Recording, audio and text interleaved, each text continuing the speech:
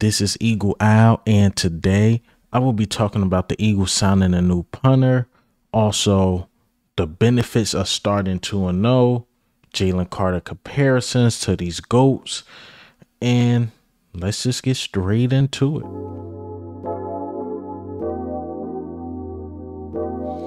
All right, so before we get straight into it, I usually make the banners at the bottom for the topics, but this one came up pretty fast. I was just happened to be on my phone while setting up, and I seen the Eagles signed a new punter to the practice squad, Brandon Mann. Brandon Mann is on the practice squad, so Aaron Day's numbers are disappearing. His numbers is being counted down. I think the Eagles might pull the plug on the Aaron Sippos. Now, I would say this. The Eagles are so confusing, in my opinion. We are so confusing. I'm not going to lie. I'm not going to hold y'all. Aaron Sippos been playing his best football. Literally been playing his best football. Last time I checked, I could be wrong, but he was ranked in the top 10 of punters. He was ranked in the top 10 of punters, and now we're deciding to cut bait. To me, that made absolutely no sense, but Aaron Sippos is Aaron Sippos. Maybe he falls into that 20, 30-yard punch, but he's literally in the top 10 of punters right now, and we're letting him go, or more than likely letting him go. I do like Brandon Mann over him. Eagles wanted him. Remember, we put in a claim for him, but I think the Steelers won over us, and he went to Pittsburgh, then they released him, so now it look like he will be with the Philadelphia Eagles. I know a lot of people are happy about this because at the end of the day, you can't trust Sippos, but these past 2 weeks, he been playing the best football. So I don't know. The replacement they should be looking for right now is actually, you know what? The replacement is on the roster. It's for Covey. Covey fumbled. A lot of people told me Covey don't turn the ball over. I'm like, look, if he keep taking hits like that, he's going to fumble. He's going to fumble. It's only in a matter of time. And we got lucky. Keely Ringo been a special team specialist. Like, I think he better than Zach McPherson on special teams. Like, he been cooking on special teams. So shout out to Keely Ringo for recovering the fumble. But again, man, Brandon Mann, at one point, I think he was ranked 5 by PFF, as everyone know. Aaron Sippos last year was ranked 28th. But I simply don't get the Eagles. The man playing his best football, but y'all decided to let him go. Calling for his job all last year, calling for his job all offseason. He actually gets in the game and play good. And Michael Clay say, nope, you're out of here. Oh, I mean, maybe he sees something Brandon Mann can do, or maybe we just had him Brandon Mann stashed this whole time, knowing we was going to sign him just to see what Aaron Sippos was going to do. Not sure. But it's very, very confusing to me, in my opinion. But let's get into the topics today. Go get Budda Baker. Go get Budda Baker.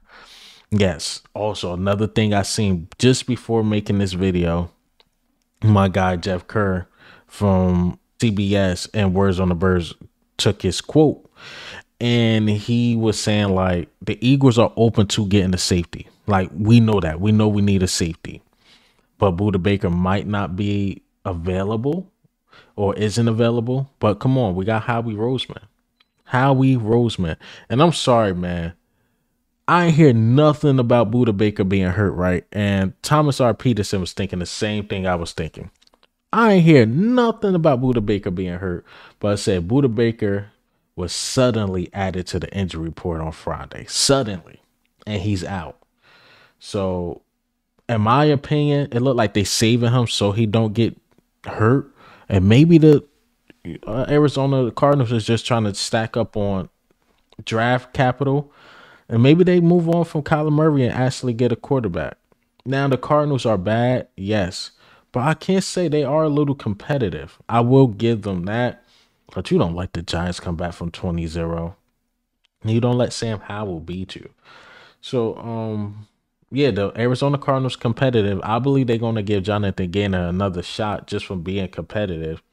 And if he could get the draft capital and also get like Caleb from USC and one of those quarterbacks, I think Mays or something like that. If he could get one of those quarterbacks and really turn the Arizona Cardinals around, maybe Yeah, we'll see. We'll see if he can do it. And they maybe use Buda Baker try to get a fourth out of us.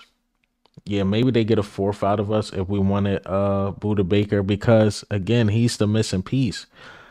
When I watched back the game, our last week game with the Vikings, what I seen was is that it wasn't the safeties were playing really good. The safeties just got really lucky. Like for example, Avonte Mattis forced the fumble on the running back, and Justin Evans was just happened to be there to recover. That's nice, but that looked good on Justin Evans' part of the game. Edmonds, right? Justin Jefferson beat us deep, and that was Edmonds' responsibility. So Justin Jefferson made a bad play trying to reach for the power lines instead of tucking it in and just getting it to the one. But they count that as an Edmonds forced fumble, and we getting the ball back and the turnover by Justin Jefferson due to what Edmonds did, but he really did nothing. He just pulled his hips, tried to keep him out the end zone, and Justin Jefferson made a bonehead play. And people would call that good safety play. It really wasn't. I will get Justin Evans this. I think he's a good special teamers. I mean, he forced the fumble on special teams. That's where he should be at. These dudes that we have are not elite. Maybe Sidney Brown can do it, but it's criminal. I said this in my last video. It's criminal that guys like Sidney Brown is not getting enough time. These dudes that we have now are not going to move the needle. They're not. I know a lot of people like Jeremy Chin, but I'm not even a fan of Jeremy Chin. No, he's average. Look at the numbers. Jeremy Chin is average. If you're going to go get a safety and you need a guy that can turn stuff around, the only guy I'm thinking of is the guy in Tennessee, Bayer, but he signed a new contract or restructured his. Budda restructured his too, but Arizona are sloppy. I wouldn't be surprised if they try to trade him anyway.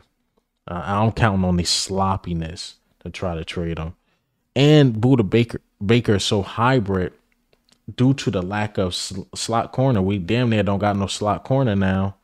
Budda Baker can fill in that role. I do miss CJ Gardner-Johnson for that because when Avonte Mattis went out last year, CJ Gardner-Johnson did one hell of a job in the slot. Where was though we had Reed Blankenship and we had what's his name? Epps playing safety, and we really had CJ Gardner-Johnson playing the slot, and he did a really good job.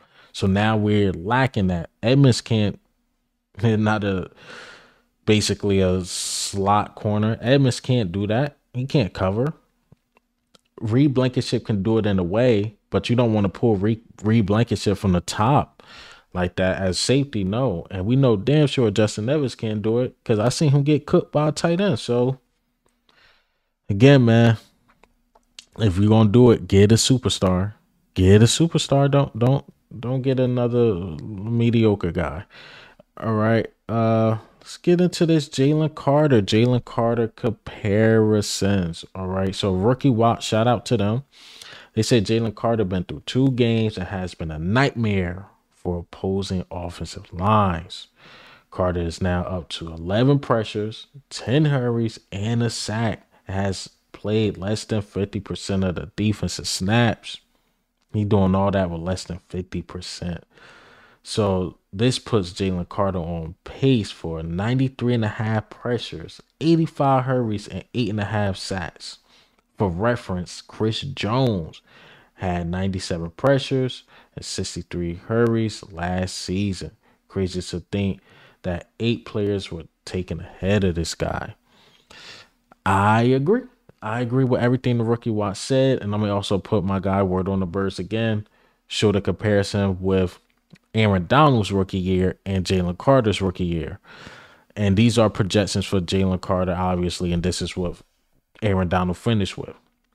See, my thing is that think about if Jalen Carter was on another team and he played like 80% of the snaps. Like his numbers will be insane.